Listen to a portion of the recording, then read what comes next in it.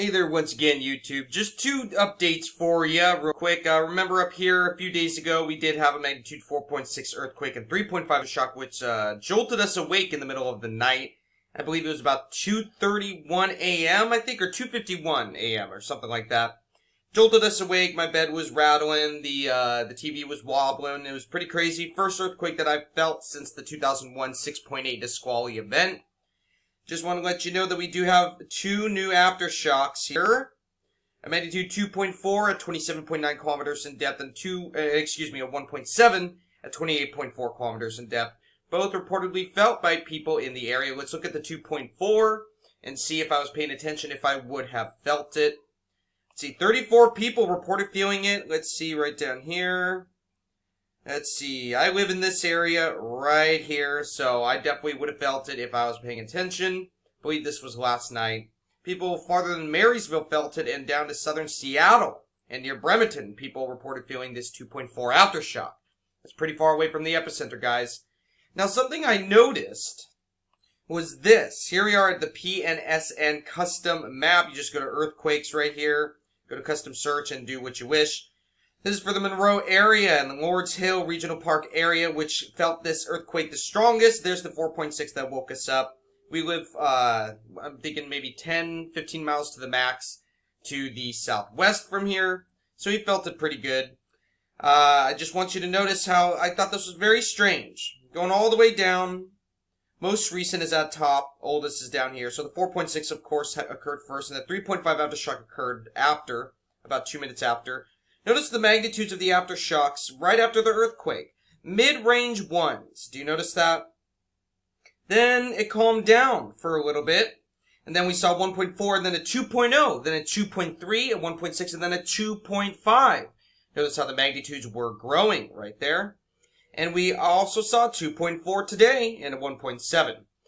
So I thought that was very interesting that the aftershocks, quote-unquote aftershocks, if these really are aftershocks and not foreshocks.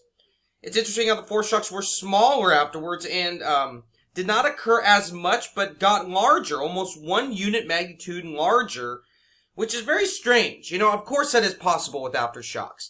But from what I've seen, I expect aftershocks to die down in intensity and in magnitude after a few days. And it's still not dying down. We're still seeing some mid-range 2s popping off here and there, some high 1s as well, like the 1.7. So we're going to do something. We're going to go to Analyze, going to Draw. Now we're going to use point A right over here, point B right over here. We're going to take this box, spread it out like so. Okay, so we're going to see a cross-section of these events. So imagine you're underground and looking that way, right? It's a horizontal cross-section right there. Notice from point A to point B, it's like we're looking towards the northwest, right? And this is how they are striking. Now, I want you to also see something as well. Let's go to magnitude versus time. And let's press plot. Okay. So, of course, right over here we have the 4.6 and the 3.5. But look at the magnitudes of the aftershocks. Notice how they were dying down. They were getting pretty small. And then, boop. It started to rise right there. Nothing too crazy. Barely even reached 2.0. Actually did reach 2.0. Then there was a big space of time. Well, I'm going to say probably a whole day almost. Then we saw 2.3. I believe that's the 2.3. And then we saw the... Or no, excuse me. I think that was a 2.1 actually. And then this one... No, wait, that was the 2.3. Sorry. And then we saw 2.5. Some mid to high range 1s. And then another 2.4 today. Why are the magnitudes getting larger? I know they're not occurring as much, but do you notice that? That is strange for these aftershocks in this area, especially since it was only a 4.6. I know a 4.6 really isn't a small quake, but I don't know. It's strange how the aftershocks, if they are aftershocks, are still occurring. Now, could these be foreshocks? It is possible. That possibility always exists, but really, there's no way to tell if something is foreshock until the main shock happens. For example, in California, the magnitude 6.4, they thought that was it, right? And they had multiple aftershocks dying down slowly. And then all of a sudden, boom, they got hit by a 7.1 a day later. You know, foreshocks can occur multiple years before the main shock? Yeah. That's usually along subduction zones that happens. But we do see it kind of in a linear formation right here. You see that? Let's go to a depth plot. Here's a depth plot. The largest event, which was the 4.6, occurred the deepest. And the aftershocks were occurring just above it. And the larger quakes, the 2s that we've been seeing, have been occurring near the same depth as the 4.6. So it's seeming like the smaller events are up top, the larger events are at the bottom. I thought that was very interesting. Again, it's looking like the energy, or whatever, is traveling towards the southwest, right towards me. Woohoo! And coincidentally, right towards the southern Whidbey Island fault zone, which resides, I showed that in one of my last videos, which goes all the way up to the Strait of Juan de Fuca, 90 miles to the southeast, all the way down here to about Duval, right in that area. I believe that's right where the SWIF ends.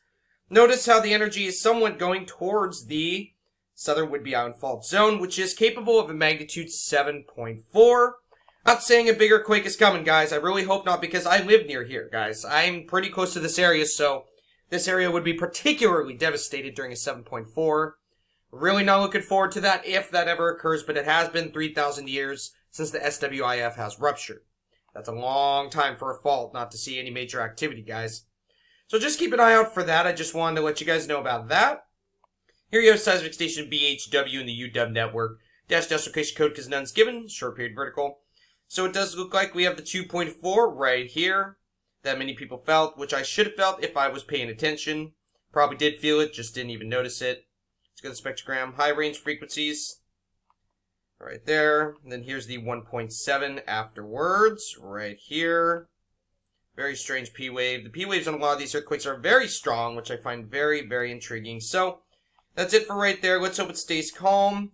Down here, we do see some very strange low frequency activity, which I could be tectonic tremor, but it only really occurs during the daytime hours, right? And this is Pacific time, by the way, and this station is in the Pacific time area. So Pacific time would be on the left right here. So you can tell every single time the day starts, notice right up here around 7:30, we see that activity. Then around the evening time, it starts to calm down.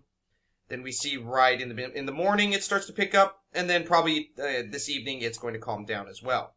That is almost always environmental factors, such as traffic and other things that are caused by humans, because you barely even see it at all during the nighttime. So I will continue to keep an eye on this, especially since this is hitting very close to home. Let's hope that these are aftershocks and not foreshocks, but do you think it could be the cascade theory applying to these possible foreshocks? The previous evidence came from a 7.6 magnitude earthquake in 1999 near Izmit, Turkey that killed more than 17,000 people. That's only 0.2 magnitude larger than the magnitude that we could get if the whole SWIF goes off. A 2011 study in the journal Science found that the deadly quake was preceded by a series of small foreshocks, potential warning signs that a big seismic event was imminent. We've gone back to the Izmit earthquake and applied new techniques looking at seismic data that was not available in 2011. We found that the foreshocks were just like all other small earthquakes. There was nothing diagnostic in their occurrence that would suggest that a major earthquake was about to happen. I agree. Foreshocks, you don't know they're foreshocks until the main shock happens. I mean, there is if magnitudes are slowly getting larger and larger and larger, it's probably safe to assume that maybe a larger quake is coming. Because usually aftershocks die down in both size and intensity the farther you get away from the time that the earthquake occurred. Now, we'd all like to find a scientifically valid way to warn the public before an earthquake begins. Unfortunately, our study doesn't lead to new optimism about the science of earthquake prediction. Scientists have proposed two ideas of how major earthquakes form, one of which, if scientists could detect them, could warn of a larger quake. About half of all major earthquakes are preceded by smaller foreshocks, but foreshocks only have predictive value if they can be distinguished from ordinary earthquakes. One idea, known as the cascade model, suggests that foreshocks are ordinary earthquakes that travel along a fault, one quake triggering another one nearby. And so that would mean that the magnitudes wouldn't get smaller with time. Because with aftershocks, guys, you really should be seeing magnitudes get smaller with time. That really is what should happen. Maybe there could be some bigger aftershocks here and there, but really overall, you should see aftershocks dying down in both size and intensity again. A series of smaller cascading quakes could randomly trigger a major earthquake, but could just as easily peter out. That is very true. In this model, a series of small earthquakes would not necessarily predict a major quake. It's a bit like dominoes. If you put dominoes on a table at random and knock one over, it might trigger a second or third one to fall down, but the chain may stop. But sometimes you hit that magic one that causes the whole road to fail. Now, I am in no means saying that that is what's happening here in Monroe. I'm just saying it's a possibility, and I live here right in this area, so it's always better to be prepared, guys. Know what's going to happen, or possibly could happen, and prepare for those possibilities. I think that's definitely a good thing to do. So one possibility is that these are definitely aftershocks. Another possibility is that these are definitely foreshocks. See? Either way you go, guys. You really don't know until the main shock hits. But again, let's go to magnitude versus time. You see them occurring along the fault, trending towards the northeast and southwest. Magnitudes dying over time just after the 4.6 that woke us up not too long ago. And magnitudes slowly increase and could be starting to decrease. So this could just be a blip in the radar. I don't know. But it is interesting nonetheless that magnitudes seem to have been larger over the past few days than they were directly after the earthquake, which is opposite of what I would expect for aftershocks. Very interesting. So what do you think? Could these be aftershocks or could these be foreshocks? Let me know in the description box below. Here we have 1 day all magnitudes at earthquake.usgs.gov for Hawaii. They're only reporting 6, but remember HVO reports many more than USGS does on earthquake map. Just go to volcanoes.usgs.gov, select the volcano you want, for example, Mauna Loa or Kilauea. And for example, here I'll show you. Now on this map, right here at volcanoes.usgs.gov, you'll see exactly what is reported by USGS, not the HVO. If you want to see actual data for the past week, the past month, and the past year, you would have to click data right here.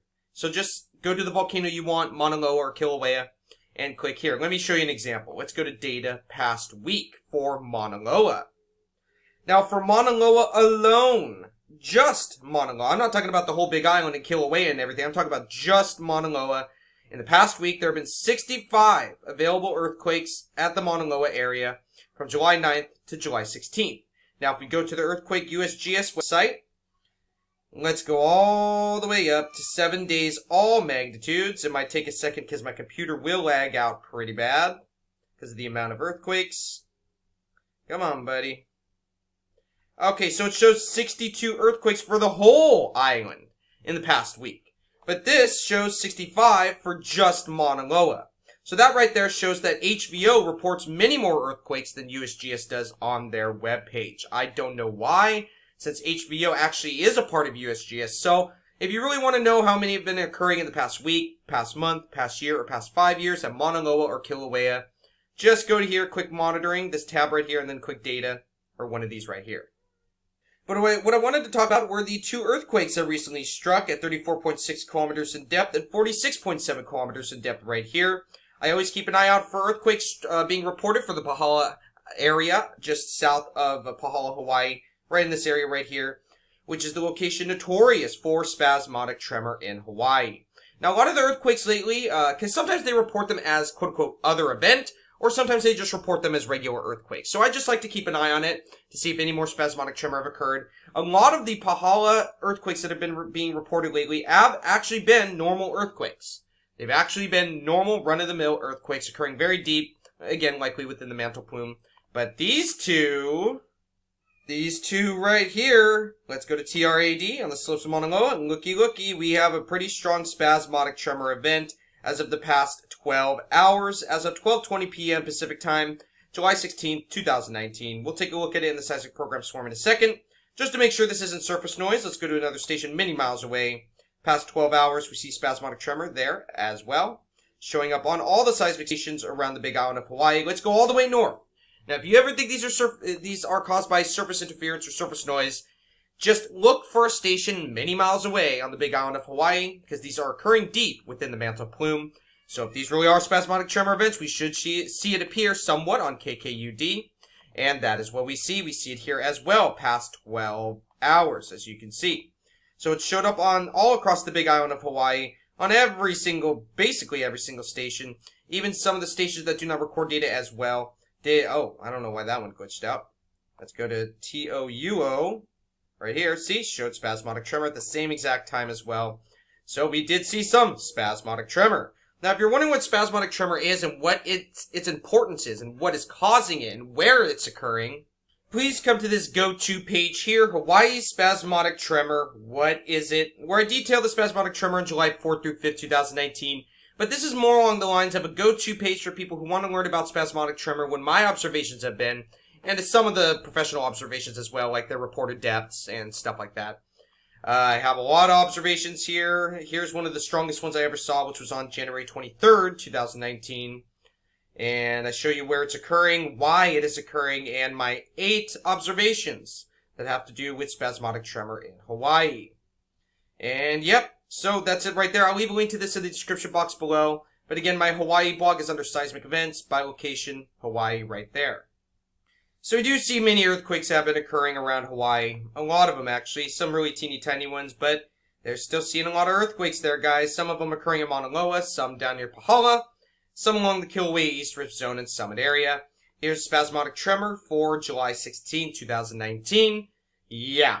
Look how strong this is, guys. Look at this. It's not the strongest, though. The strongest, I believe, went up to about 1,000 amplitude count on the Costa Seismic Station. This did not. But then again, we see another spasmodic tremor event right here. Let's go to the spectrogram, shall we? Oh yeah, typical spasmodic tremor event. It looks just like one really long earthquake, doesn't it? But actually, this is showing tremor and earthquakes basically at the same exact time, guys. Let's zoom into the main part of spasmodic tremor event. Oh, sorry guys, frozen there. That's weird. Started at there's a few little teeny tiny quakes and possible tremor prior to this, but I'm going to focus on the main spasmodic tremor event. Let's see, it started at, I'm going to say, 10:50 UTC and ended at about 11:30 UTC. So about 40 to 42 minutes long. So it's not the longest and it's not the strongest that I've ever seen, but it definitely is one of the strongest in the past few months. So, spasmodic tremor continues in Hawaii, guys. Magma plume recharge is occurring. Let's see here. Yeah, you can see a lot of these are little teeny tiny earthquakes with some type of tremor in the background. Possibly showing the flow of magma within the mantle plume. That is my theory. That's what I believe it is. And there is some good proof to back it up on that page on my website. If you want to check that out, again, link in the description box below. I might make a post about this just real quick on my Hawaii blog, so keep an eye out for that. I sadly still have not put out the Mount Hood Earthquake Swarm blog post yet. I've been putting that off for a long time because I've been doing a lot of stuff, been pretty busy, but that'll be out there soon enough. The seismic audio to that is actually pretty cool. So that's it for right now, guys. Hope you guys have a great day. God bless, and I'll see you later.